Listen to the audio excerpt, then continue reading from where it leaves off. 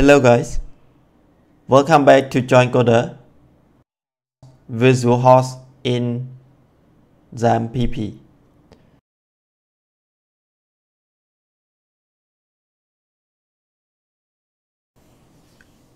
Let's start.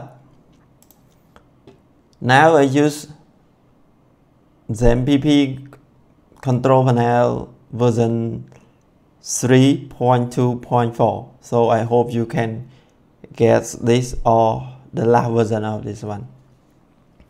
And then I have a note tip for you, and I will pass for you in the description.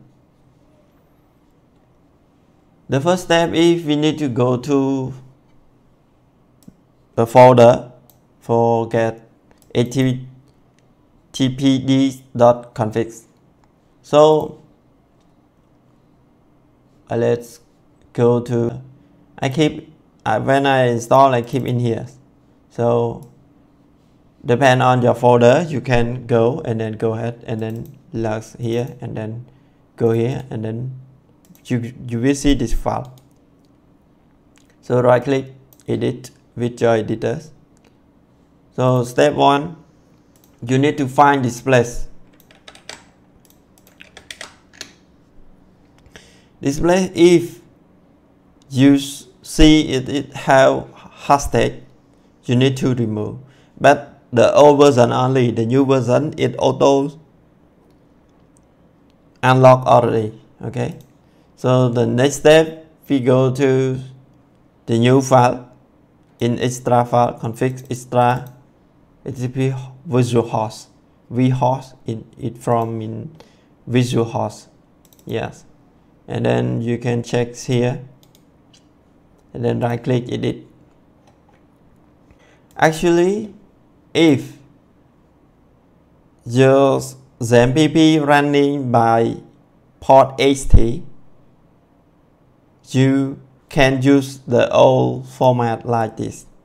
But now, like me, I use to change my Xampp port to ht1. When you click here, you will get here. Yeah. So if like this, when I config, I need to put here ht1. Now example, go copy this one, and then I create a new project, and okay, we go to .ic and the host, and then get to e, then inside I will, okay, can I copy from this? I don't want to write again, and then edit. Welcome to show how to create vHost in Xampp. Yeah, and then I save. After that, I need to copy this part to replace in the folder I need to provide here. Also just mention like webmaster or admin. Okay, can put as all. It's okay. But let me pass here. And one more, we will change here. Xampp. I will put Xampp host. Yeah. And then let me copy here to replace here and replace here. Note, it is requirement from Xampp. Need to input it. When you put server alias, means you need to point domain here, and then you will redirect to the folders. So I need to copy here to replace here. Here it means you need to grant permission. You need to allow permission to Xampp to read your folders. So require all need to grant. Mean that we need to provide all it can do anything, read or write something. Here, when your Xampp ran port 8181, you need to put 8181, right?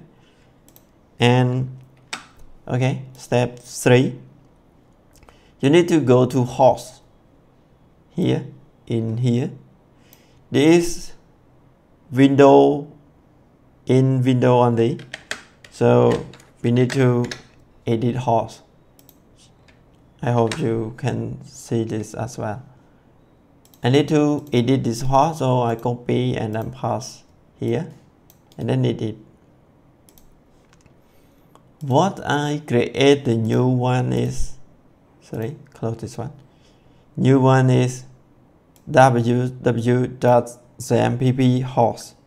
So I need to copy this one, allow host to accept it. So I need to put IP of Xampp 001 space, yes, and put here, and then also can copy here and then replace to here. Yeah, it's okay. We need to provide host to window to accept it, need to allow it. So I will go back, copy, and then go to the old place, pass, and then replace. Yes, continue. After you finish, now if you try to type host here, example, and point port like this, it is not fair, right? Because it is remember to the old one. Why? Because you not yet restart. So in tip, recommend is restart Apache. Yeah.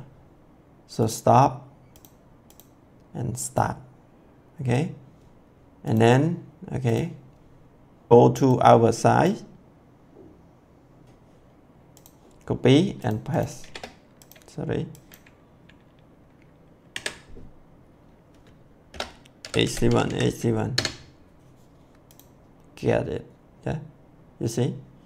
So if you need more and more, you can need to copy and paste and then change name or domain or location part here. Yeah. Okay, I hope you enjoyed this video. Now it's finished. Thank you for watching.